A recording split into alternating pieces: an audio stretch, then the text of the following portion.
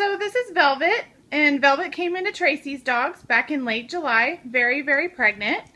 She went into foster care where she gave birth to her 8 babies. She was a very good mama, and now it's Miss Velvet's turn to get adopted. Hi, Velvet. Velvet is crate trained. She's doing very good on house training. She is good with other dogs. She loves to be outside. She adores humans and enjoys human attention. She obviously loves her toys. She's a very laid-back kind of dog.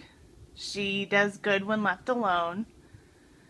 And I think she would just love to have her forever family. Can you say hi, Miss Velvet?